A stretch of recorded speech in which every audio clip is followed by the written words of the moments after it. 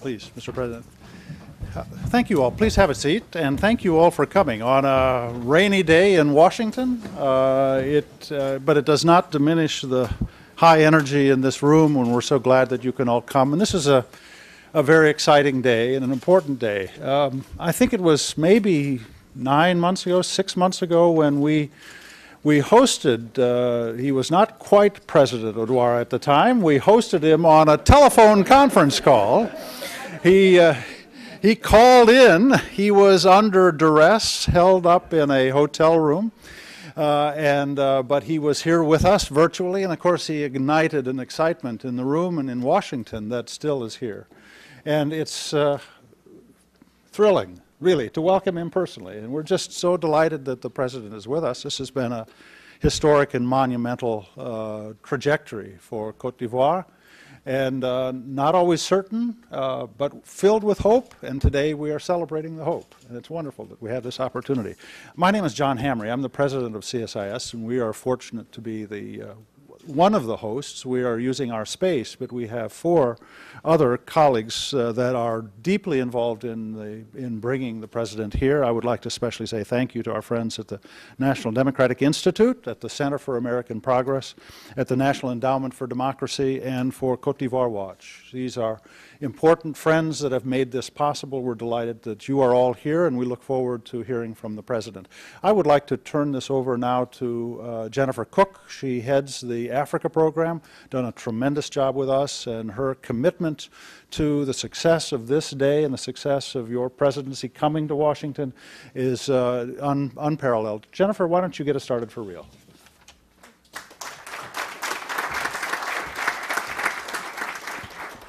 Thank you, Dr. Hamre, and I just want to echo Dr. Hamre's in welcoming you to CSIS and our co-sponsoring institutions, which he listed. I also want to say a big thanks to Farha Tahir and the Africa Program team and others at CSIS for pulling this together and working so hard. Let me turn now briefly to our guest of honor, President Alassane Dramane Ouattara. You heard the cries of Ado out in the hallway there. Mr. President, on behalf of CSIS, we'd really like to welcome you warmly here to Washington, this time in person. As Dr. Hamre said last time, it was just a big picture of you up here and your voice. It was a very tense and uncertain moment. At that time, obviously, the priority was to resolve that immediate electoral standoff. Resolution took, I think, a lot longer than many people anticipated. Probably much longer than you would have wished.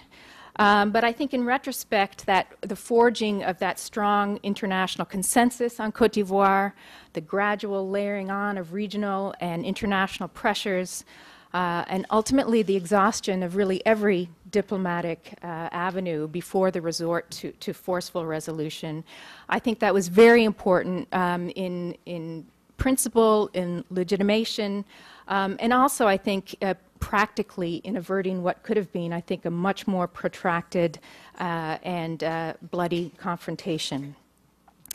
We should keep in mind that the Ivoirian crisis didn't begin with the election standoff, nor did it end with the election standoff. Social, economic, and political divisions have long-standing roots. These divisions have deepened over time through economic decline, malgovernance, manipulation by self-serving elites, and ultimately civil war. And the standoff and the post-election violence that left 3,000 Ivoirians dead have only served to deepen distrust and animosity. President Ouattara and his government face enormous challenges going forward in reestablishing security, perhaps first and foremost, integrating, demobilizing security forces, working with regional partners on cross-border violence. The greatest challenge, though, I think will be that of reconciliation, rebuilding trust, restoring confidence in the social compact that binds citizens, communities, and the government to one another. Rebuilding faith in a government that works transparently and accountably to serve the interests of the Ivorian people. That's going to be the work, I think, of many decades, in fact. More immediately, the questions of accountability and ending impunity for all those involved in the political violence is going to be paramount importance. Upcoming parliamentary elections, are critically important in rebuilding truly national institutions that give Ivoirians a voice. And these elections are going to require the goodwill of Ivoirians of all political affiliation and the good faith effort, and I think the support and attention of international community as well. And finally, this major challenge of rebuilding security and trust at the local level among communities and civilians that have really borne the brunt of violence, economic hardship, and insecurity for so long now. So there's a long list of priority challenges. Interesting in the talk before, you're also thinking about the big opportunities ahead for Côte d'Ivoire, rebuilding regional relationships, regional economy, rebuilding the Ivoirian economy, but integrated with that much broader strength of the region. So, Mr. President, we look forward to hearing from you on progress and plans in addressing these challenges, opportunities ahead. We're honored to have you here, and I'd like to welcome you to the podium. Thanks very much.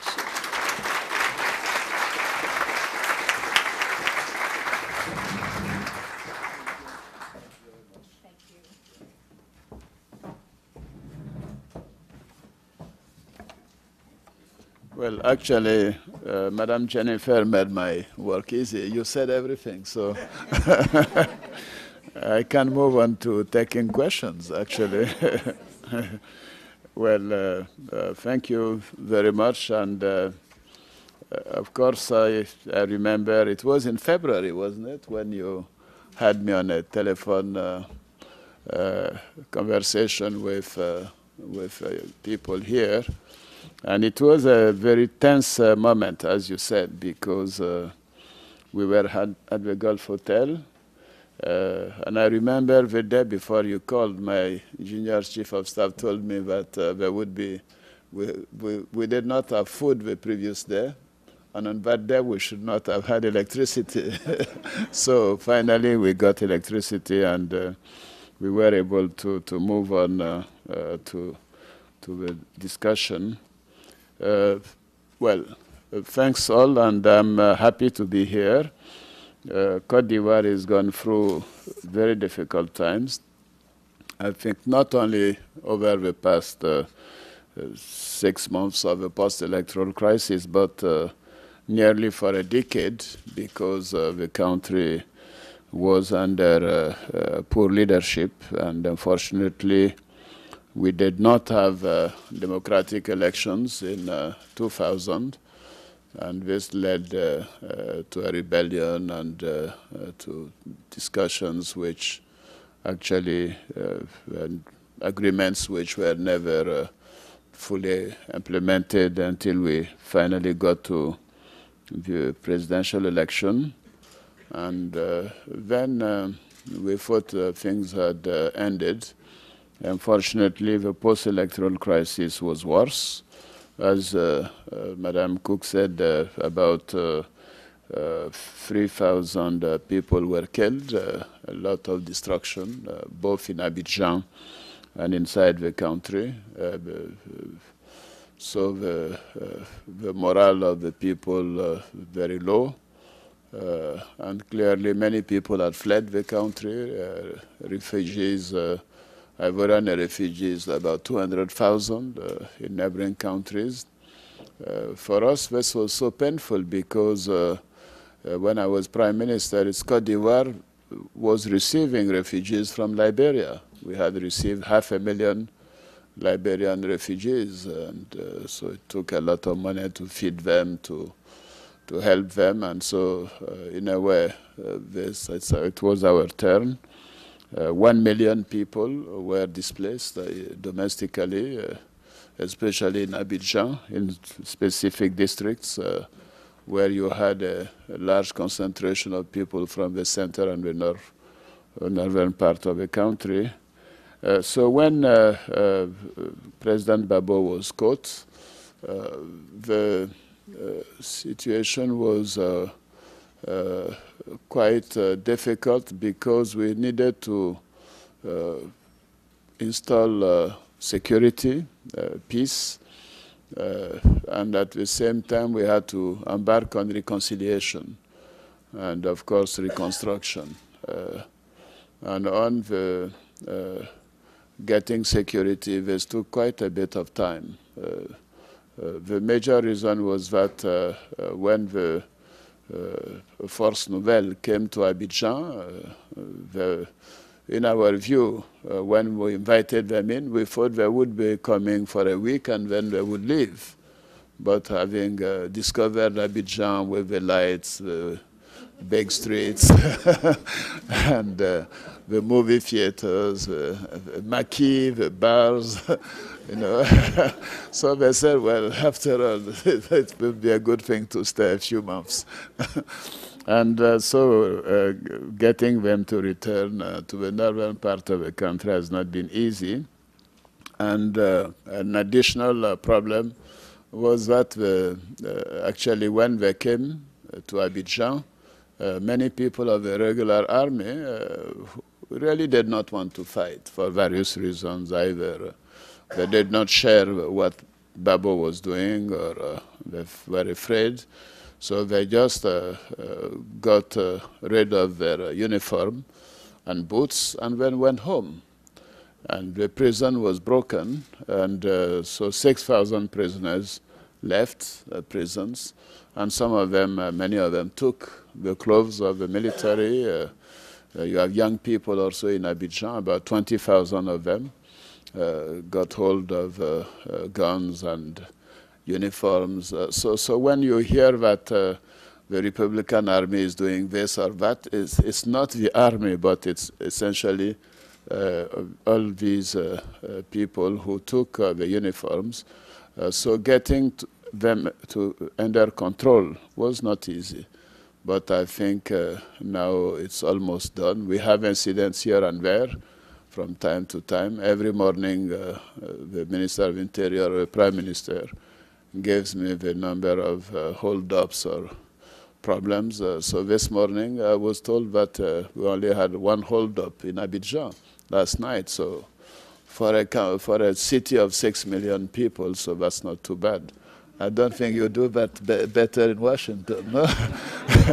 So so when different radios talk about this, of course, it's helpful to us, and we try to see how we can improve the situation. So now Abidjan is peaceful, the country is peaceful. We have removed the mercenaries and militias from Côte d'Ivoire, but they're in Liberia.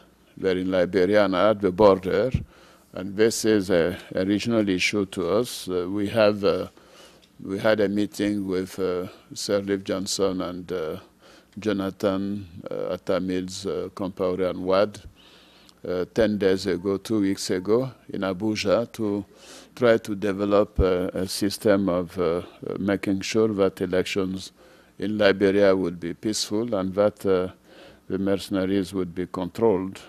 So on the security front, I think the border with Liberia is still a problem, but we're dealing with it. The other element on security is with our neighbor, Ghana, where a lot of many refugees are from former ministers, former high-ranking officials in the army or in the administration, and they felt that they probably could organize some type of rebellion from Ghana, but they probably did not realize that Atta Mills is a very wise person, and he's been very cooperative. I think he's the president I talked most over the past 4 months. We talk to each other every week, twice a week, 3 times a week, and so he's been dealing with this properly. He's the one who sent in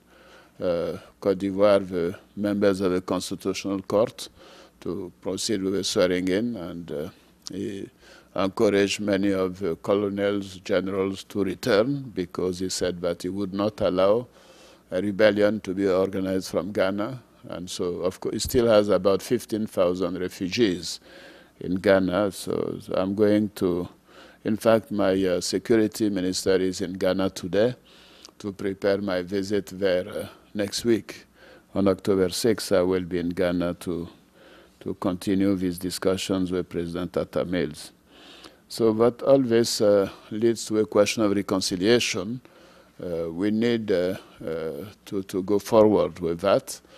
For me, this is important. I think it's a priority. My responsibility is fully engaged.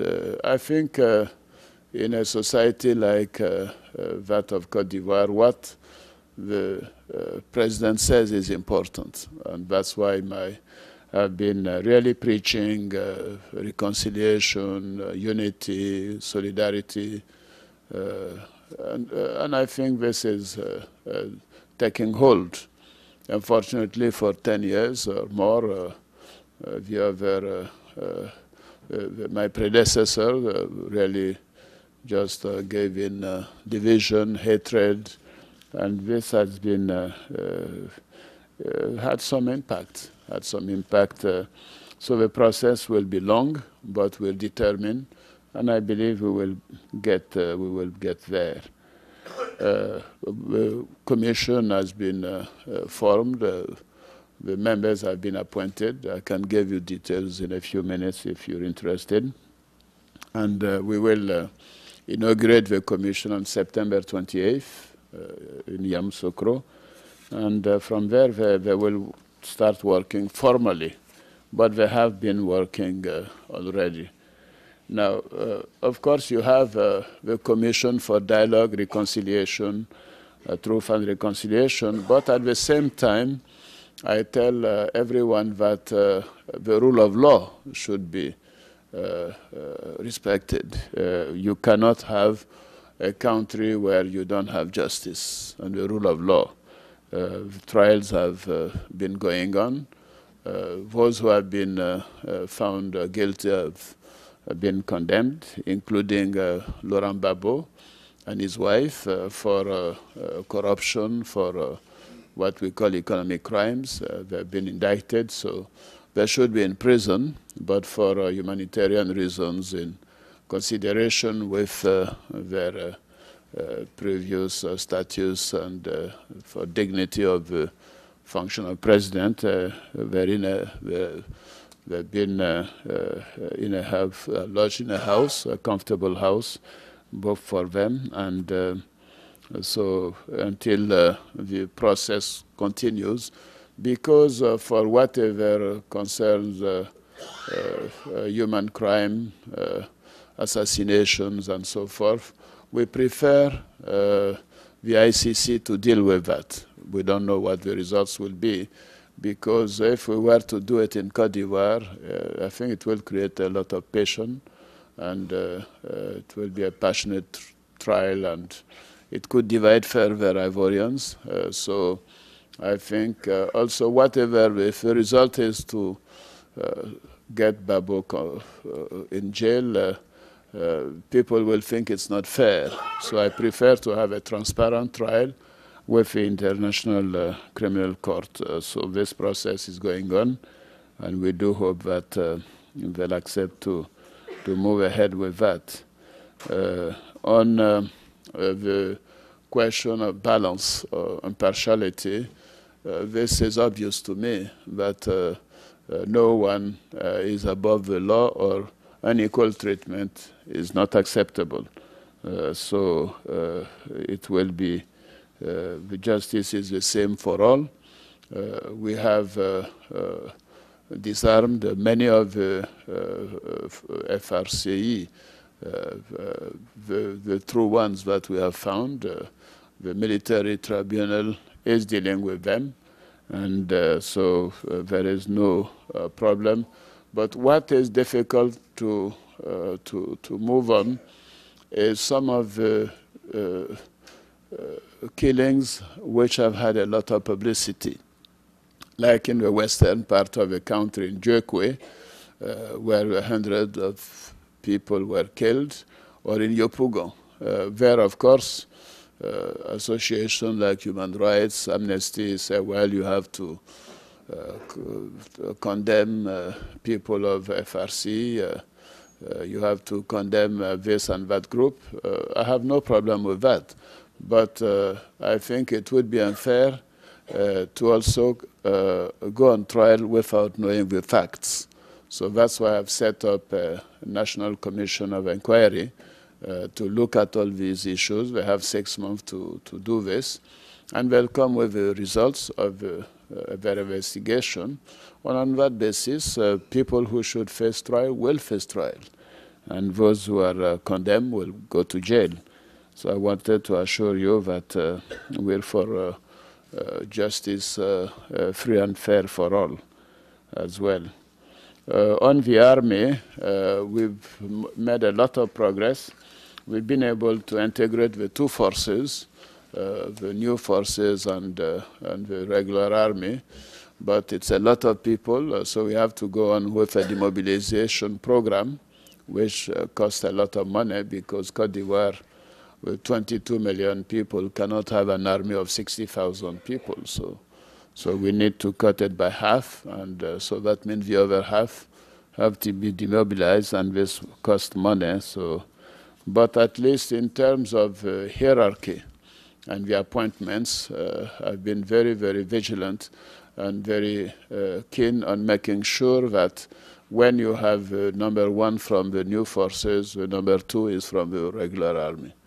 This is the same in the Marine, in the Air Force, in the paramilitary, in the police, all the way down. So we make sure that you have a balance, you have integration, and I think this has worked well. They're working together. It's difficult because a few months ago they were fighting each other. Sometimes they fight each other during exercises in their barracks, but that's better than having guns to shoot at each other. So we're making progress there too. And finally, on the economic front, the situation has improved substantially. During my inauguration in May, the IMF mission had thought that the decline in GDP would have been close to 10%. Last week they said the projection is a decline of about 5%. But most importantly, they have a projection of, for next year, 2012, a projection of a growth of 8 to 9%.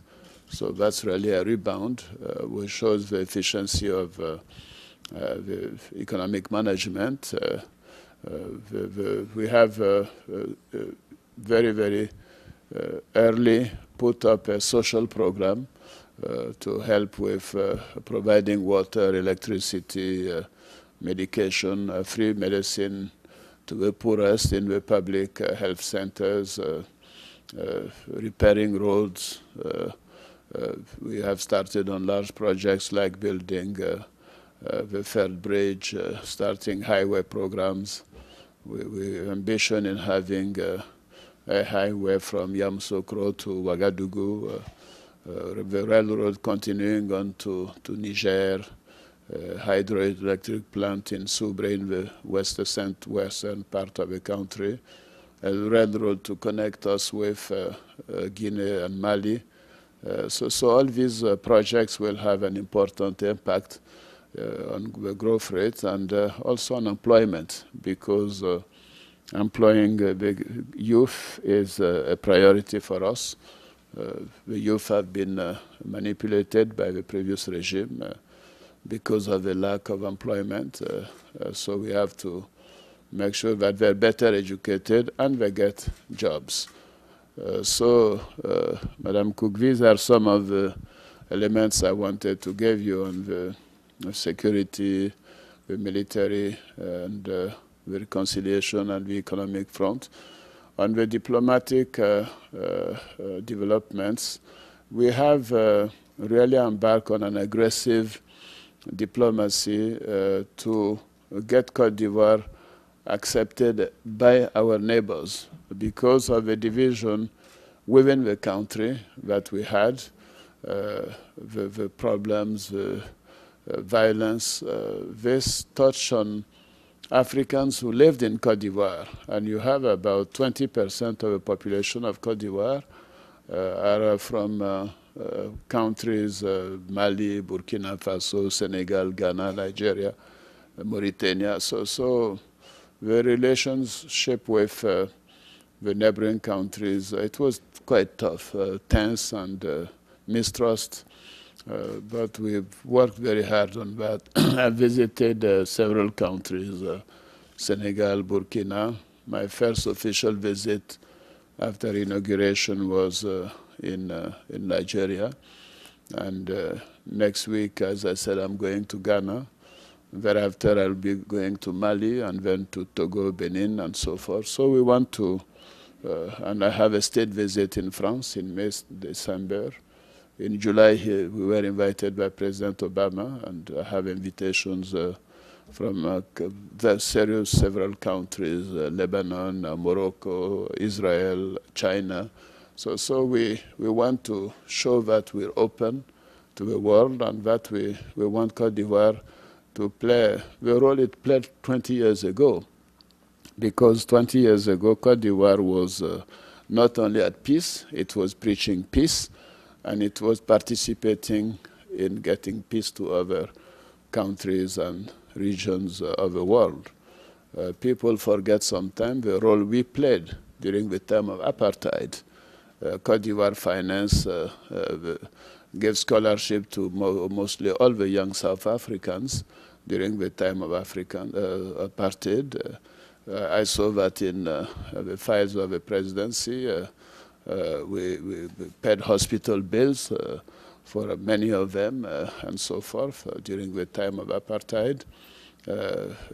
We played an important role between Israel and Palestine. And so the country had a prestige and a contribution 20, 30 years ago, which had disappeared. So our objective is to get Côte d'Ivoire back again.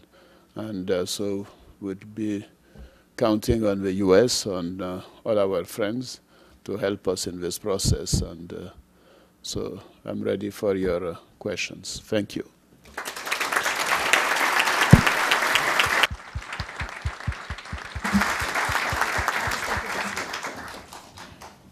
Christopher Munoz, who is Director of African Programs at the National Democratic Institute, and together with Sophia Mostrup, was kind of the mover and shaker behind this event, is going to facilitate and offer remarks.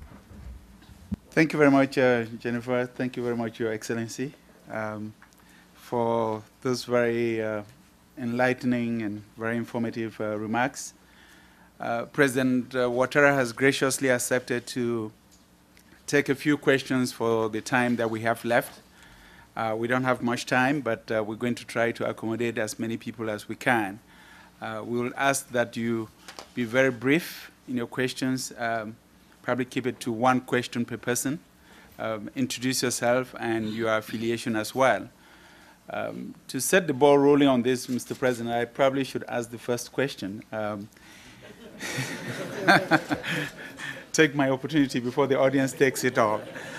Because I remember in early December when our country director, the NDI country director in Côte d'Ivoire and myself came to visit with you at the Gulf Hotel.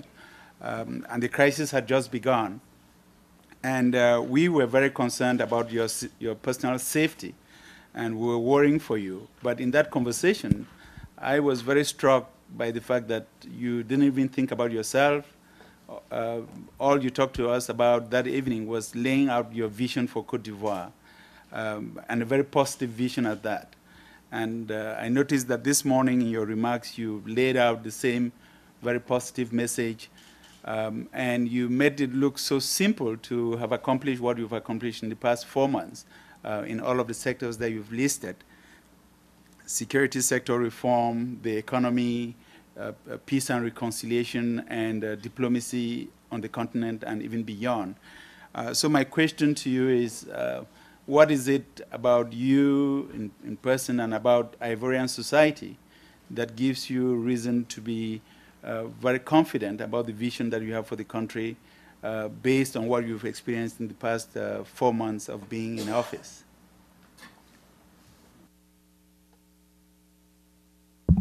Thank you. Well, I think clearly I agree with all modesty that we have achieved a lot over the past 4 months because the government was put in place on June 1, so that's 4 months now.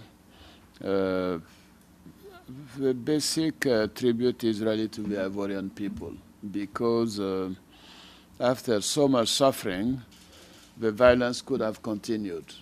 But what I discovered, well, not discovered, but I was confirmed in my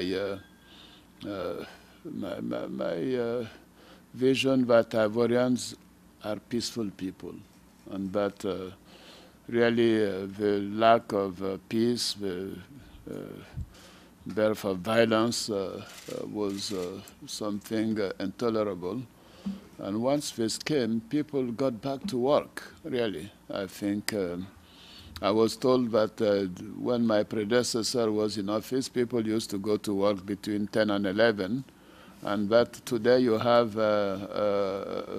roadblocks at around 7:30, because everyone knows the president goes to work at 7 o'clock, at 7:30.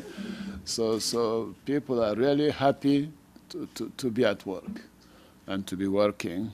And we've had also, of course, a lot of support from our friends from the international community.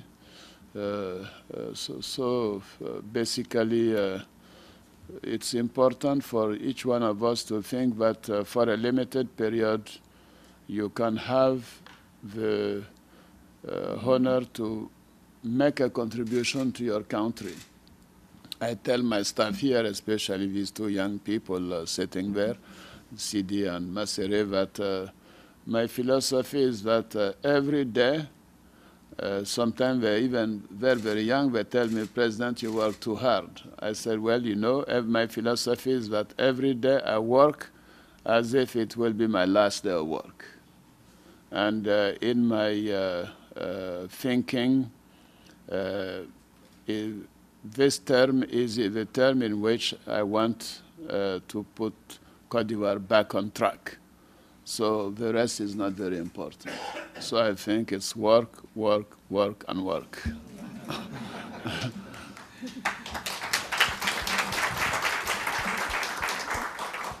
Thank you very much, Mr. President. We'll take 2 questions at a time. And we'll start with the middle row, and I see Bernadette has the hand up. Thank you. My name is Bernadette Paolo, and I'm from the Africa Society and a member of Côte d'Ivoire Watch. I want to add my congratulations to that of everyone in this audience for all that you've achieved in the past 4 months. My question goes to the heart of the statement that you made about security and its correlation with investment. I would just like to know if all the foreign entities who were previously in Côte d'Ivoire have resumed their operations at full tilt, and whether the call that you've made when you were in the United States, now your second time, to the United States, investors in the United States, if you're seeing some response to that call and opening up new sectors with new investors. Thank you. Thank you, Bernadette. Dave, did I see your hand up? Okay. Dave Peterson, National Endowment for Democracy. We're very proud to have supported the work of NDI and many civil society organizations for human rights and democracy in Côte d'Ivoire. I have a fairly simple question, I think. Could you comment on the concept of Ivoirité, the role it played in the Ivorian crisis and its future? Thank you, David. Mr. President, you respond to those 2 before we take 2 more. These 2, yes. Well, first, on the security and development, actually this morning I had the opportunity to deliver a speech on security and economic development at the think tank of the Congressional Black Caucus, and I appealed to the American companies to come to invest in Côte d'Ivoire, and I think many have returned. Of course, in the oil field, in mining. In fact, I met one chairman of a big company. They were having a lot of problems before for various reasons, corruption, ideology, and were part of the previous regime and the like, suspicion. But I think now they realize that the government officials are completely available and at work. So I'm confident that more companies will be coming. Also in the agricultural sector, we had a representative of big chocolate companies. We're going to meet this afternoon, Secretary of Labor, to talk about this problem of child labor, to indicate that these are problems of the past, so they should look at the progress we're making in tackling these issues. So I'm confident on the private sector side of the U.S. involvement. The problem is because of various reasons and problems, the contribution of the U.S. government.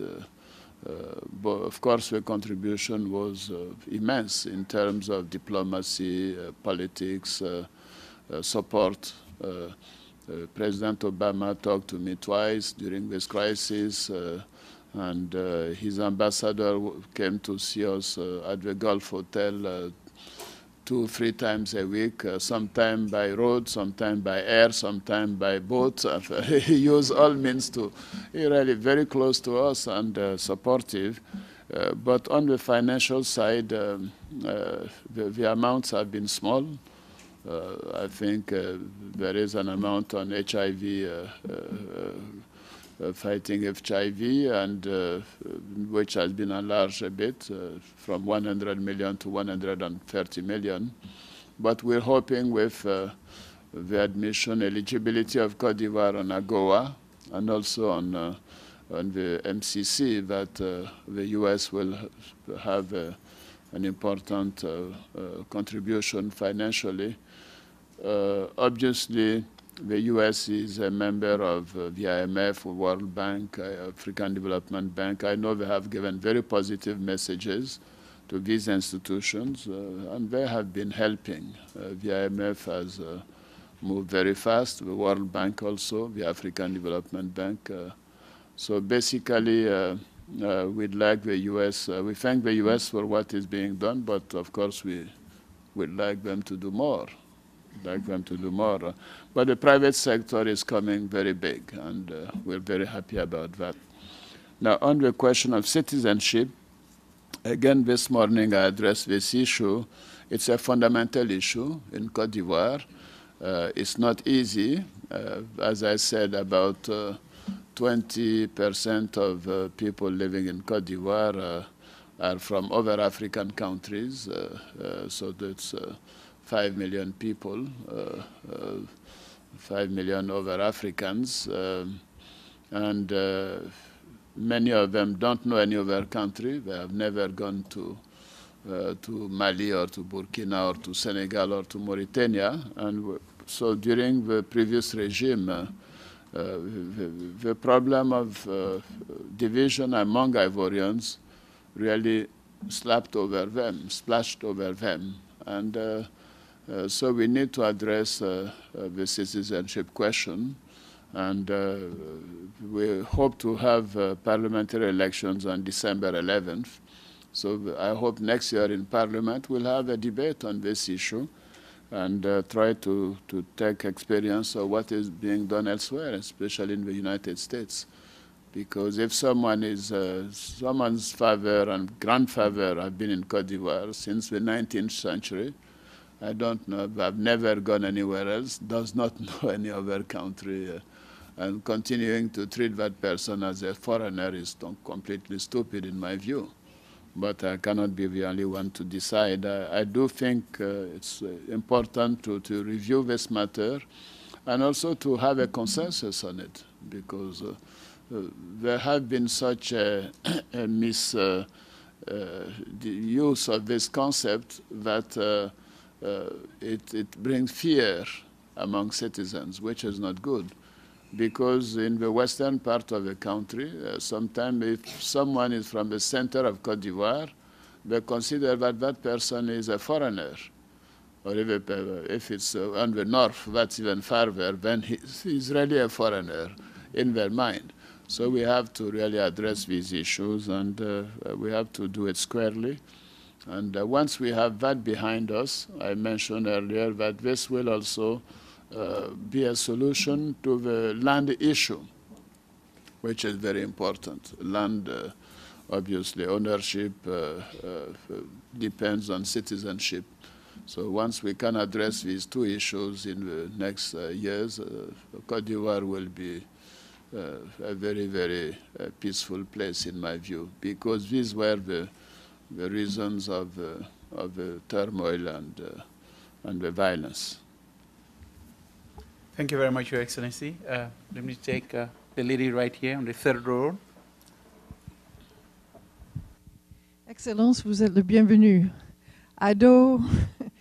My name is Deirdre Le Pen. I'm at the University of Pennsylvania and visited Côte d'Ivoire very frequently many years ago. You mentioned youth and unemployment and the need to pay attention to the demobilized youth in particular.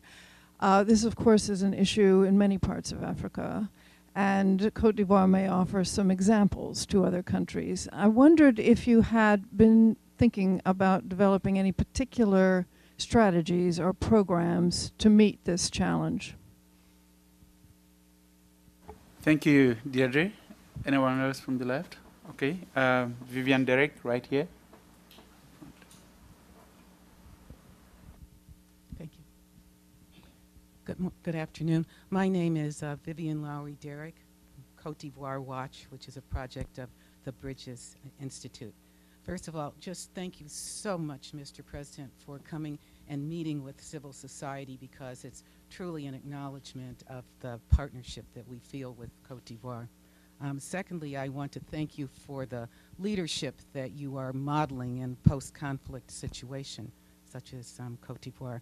My question is, again, one of security, particularly in the southwestern part of the country. We were all disheartened by the recent deaths there. And the Liberian election is coming up in almost 3 weeks in October. So I'm wondering what the specific thoughts that you have on how to really ameliorate the situation in that area. Thank you. Yes, sir. Thank you.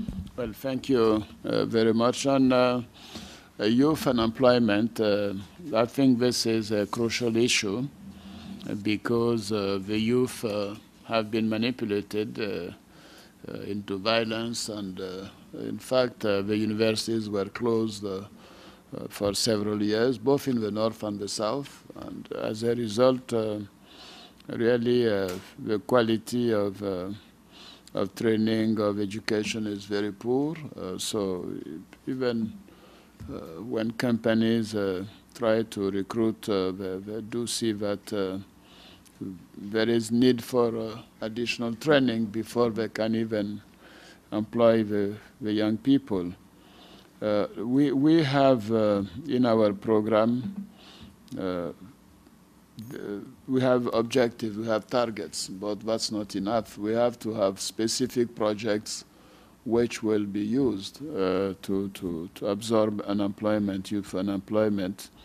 And these are some of the major projects now being implemented in the question of having a clean city in Abidjan and elsewhere. This has a lot of employment impact, the third bridge, the highways. So these are major projects. But we have to make also the life in the agricultural sector more attractive. This will help in getting people stay in the regions, especially the cocoa, rice production areas. And in that, we have decided to restructure the country into 12 major districts. Now we had, I don't know how many regions and so forth, 50 or so. But we want to, we have, last week we had a ministerial meeting to look at this, and the objective is to have a major project in each of these so-called districts, super regions, which will create employments, and then each region will have a university, will have a hospital, so the population will be attracted to remain in that region because they have the same opportunities as coming to Abidjan. As I said, the young soldiers, when they arrived in Abidjan, they did not want to go back to their region. So this will cost quite a lot of money on top of the demobilization efforts, which is certainly something important for everyone. But we're working on this. We have to have a full package. I've asked the Prime Minister to do the annualization of some of these major projects for us to know how much it will cost, the time, the lag for implementation, the amount of employment creation, what proportion for young, for the youth employment, what proportion for women employment, and so forth. So we do take this seriously, and I'm confident that we will not be able to do everything we want, but we certainly have a strategy. We have a regional distribution, and so we'll see after 2-3 years what we have achieved. Now, on the question of security, yes, you know, the problems of security, of insecurity started actually in Liberia 25 years ago. And then from Liberia, it spread to other countries, to Sierra Leone, to Guinea, then to Cote d'Ivoire. And now that you've had democratic elections in Sierra Leone, in Guinea, in Cote d'Ivoire, and that the mercenaries have been pushed out of Cote d'Ivoire, they will return to Liberia for most of them. So this is, we're quite worried about this, and we met with the other head of states under the leadership of President Jonathan of Nigeria on September 10th in Abuja to work on a scheme of protecting the electoral process in Liberia. The elections are scheduled for October 11.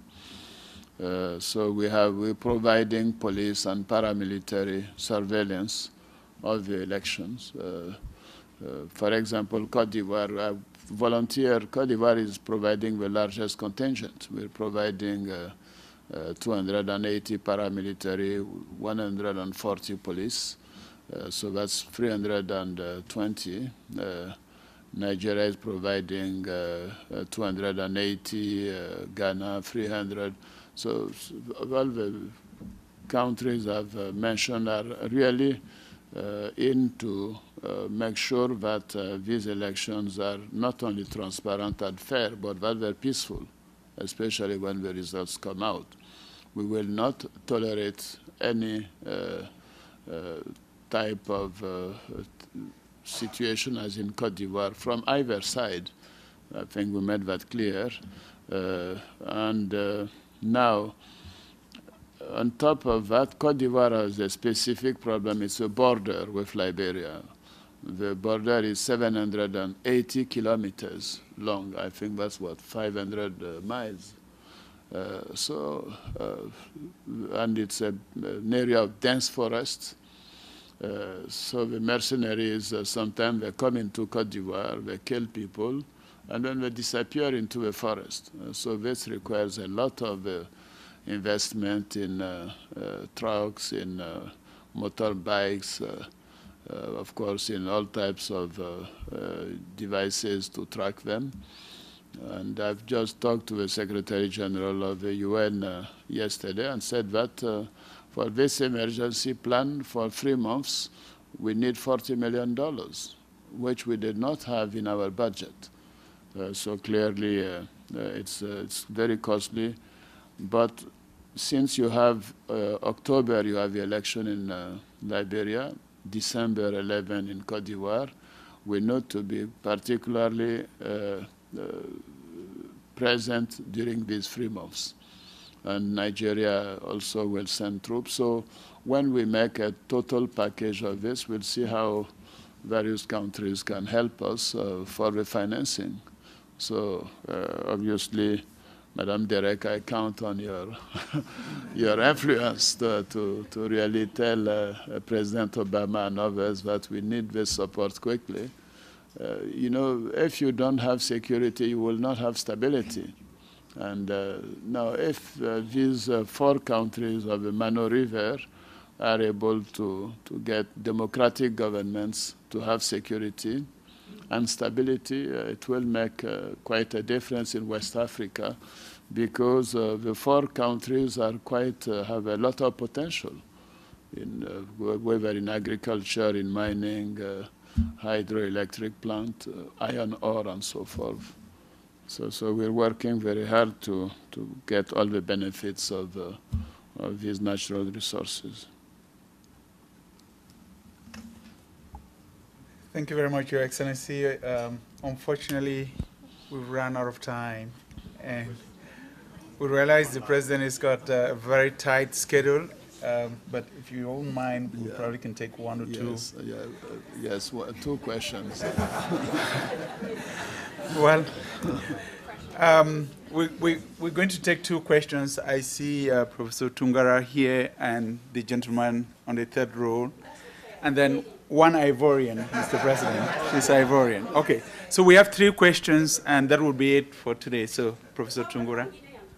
Yes, we'll come to you. Good morning, Mr. President, and congratulations, and thank you for coming. Jeannie Tungara, Howard University, and Cote d'Ivoire Watch. My question has to do with education. You didn't mention educational reform in your initial remarks. I'd like to know if it's business as usual for the universities, for the secondary school systems and primary, or is there something new underway? What is the new curriculum going to look like in order to create the peaceful country that we want going forward? And what opportunities will we have, certainly, to engage with Ivorian educators? And I don't know if you know it, but there have been a lot of initiatives from the White House, bilateral initiatives, that are leading to a great deal of exchange between U.S. universities and countries abroad, China and Brazil, an example.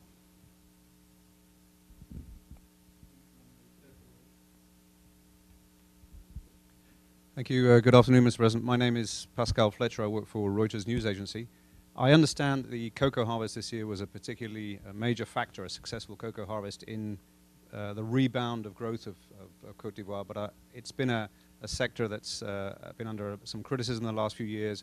I just wonder if you could very briefly outline what you propose for that sector in terms of reform and restructuring. I understand there is a plan, and if you could give us some detail on that, I'd be grateful. Thank you. Thank you, Pascal. And the lady right here, 2nd row, yes.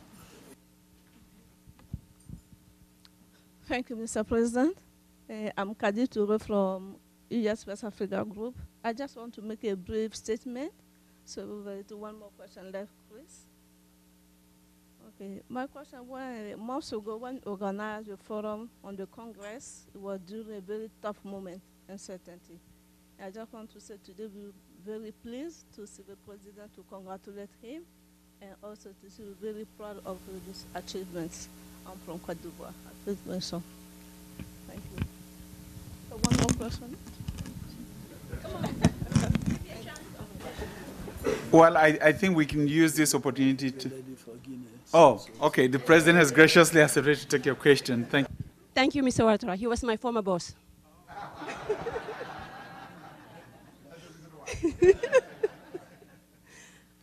First, I will congratulate you, sir, for winning the elections, and congratulate you even more for being the president. I have 2 questions. One, I'm sorry.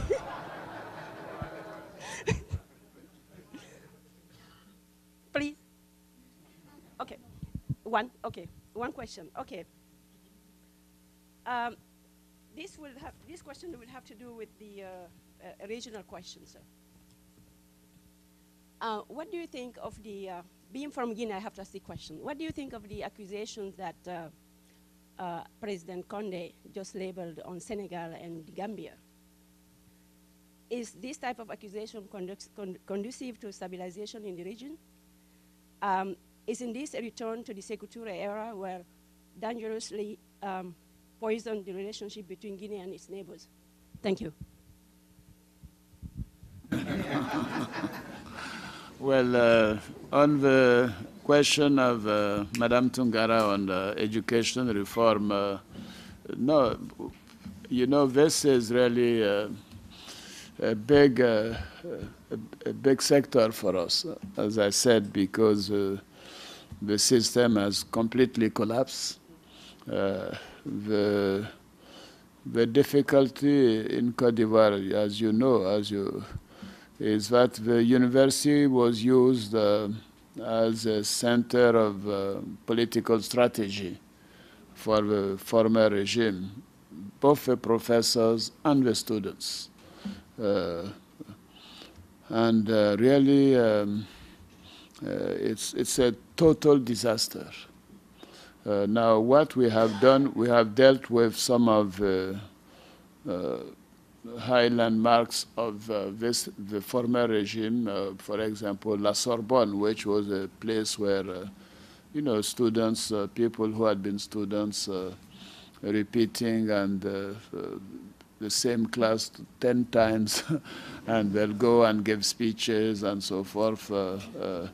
Really, we closed the university, the campus, because some students had been on the campus for 15 years. They did not have their bachelor degree, and they had formed a syndicate, and they used to really confiscate rooms, bedrooms of the students, and sublet it to people outside who were not students, all types of things. So we closed the campuses.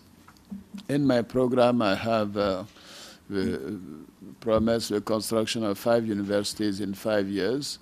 But before that, what I told the Minister of Education and the Minister of Higher Education is to really get a proper strategy of educational reform. They're working on it, and clearly it's a priority, but we cannot open the universities until we know what we want to do for the future. We're being criticized for not opening the universities and so forth, but my position is that we have to take stock, we have to know what we want to repair, and then we will implement our strategy. So I can tell you this is a priority for us. Now, and if you're willing to come and help us, I'll be very happy. Now, on the cocoa sector reform, well, I'd like not to really go into this because it's one of the points of conditionality for the debt relief. So I think clearly we will have to liberalize the whole sector. We'll have to give more to the farmers. We'll have to give access to all in buying cocoa and so forth. So I want to go into all these technical issues here. But come to Côte d'Ivoire in a month and you'll have all the details because the Prime Minister is chairing a cocoa sector reform. We have to do this by October, I hope, end October, so that the IMF board and the World Bank board can examine our credit request in November. So for the question about the regional, the accusation by my friend and brother Alpha Condé, you know, you you've worked for me, so you can, you know my answer. It's a domestic question. It's, I don't want to intervene with domestic affairs in Guinea, but I've been talking to Alpha. I can tell you that he is a good friend, and I can tell him what I think of this type of position. We all want Guinea to really do what we are doing, reconciliation, and really the building of a nation. And it's important to concentrate on that. I think that should be a priority. So thank you very much.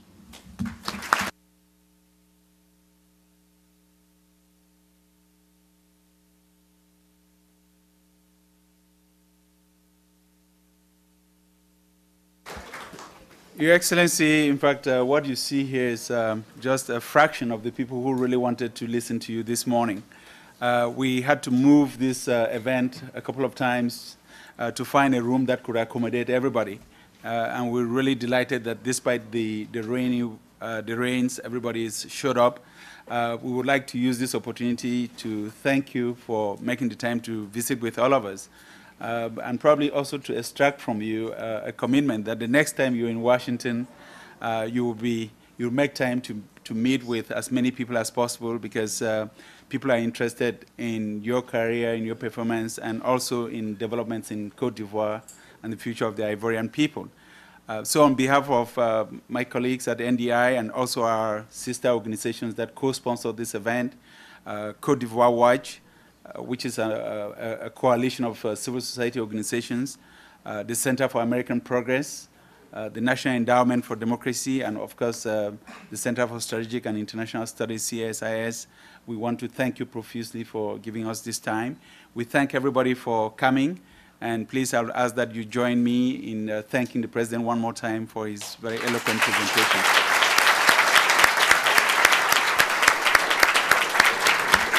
But I cannot.